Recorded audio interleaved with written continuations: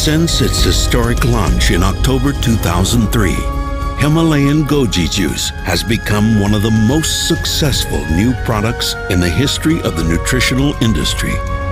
As a result, hundreds of thousands of people around the world are now enjoying better health and well-being. In August of 2005, Dr. Earl Mindell, the developer of Himalayan Goji juice, was invited to a remote area of Asia near Inner Mongolia and the Gobi Desert, where the goji berry is so cherished and revered that each year they conduct a grand festival in its honor. Dr. Mindell was invited to the festival to thank him and to honor him for dedicating his life to improving people's health and for tirelessly sharing the miracle of the goji berry with millions around the world. It was also an opportunity for Dr. Mindell to continue his groundbreaking research on this miraculous berry and to thank the local people for their contribution toward making Himalayan Goji juice such an incredible worldwide success. What follows are scenes and photos from this historic visit.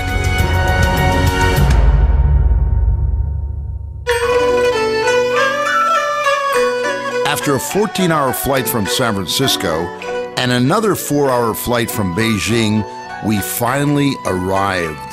This beautiful land is truly another world, another place, suspended in time. My first desire was to visit the famed goji fields of this heavenly land. It was simply incredible. Beautiful red goji berries still on the vine. The sight was magnificent. Miles and miles of goji fields. I'd often been asked if there was enough goji to feed the world. We will never run out of goji.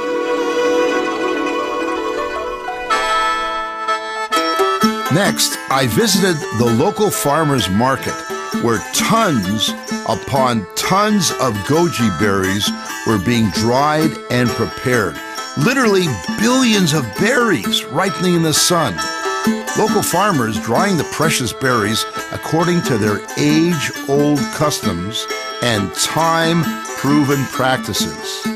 It was truly a miraculous sight. Everywhere I went, goji was there. The kind people greeted me with enthusiasm at every turn.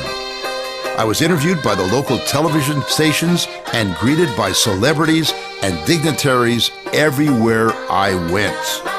But in reality, I was the one who was honored to be there, to be a part of the century-old celebration of the goji. It was truly remarkable and a moment in time I will never forget.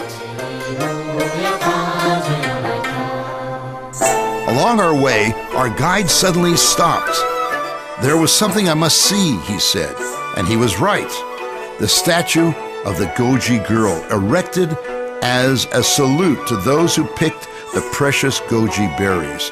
It was fascinating. And in that instant, it became clear to me that the people of this region did truly appreciate and understand the historical significance of this miraculous berry.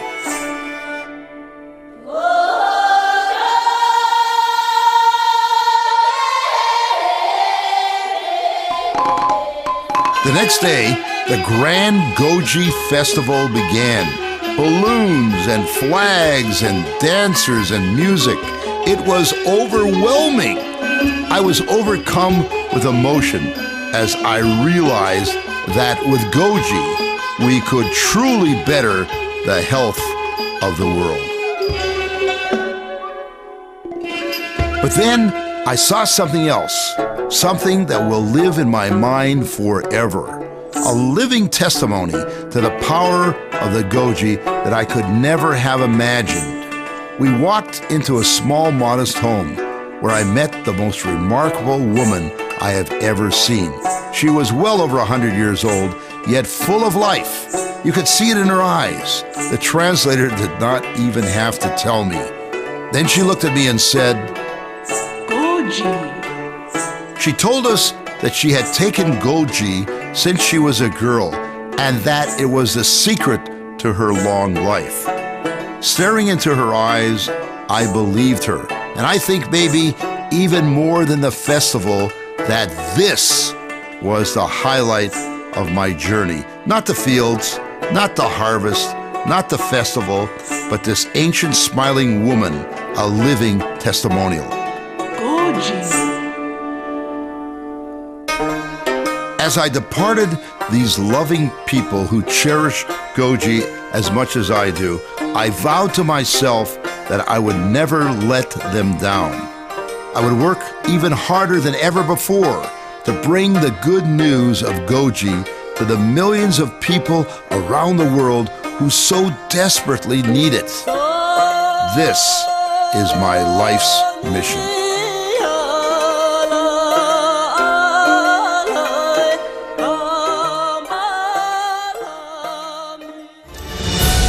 God created the miraculous goji berry. The Himalayans discovered it.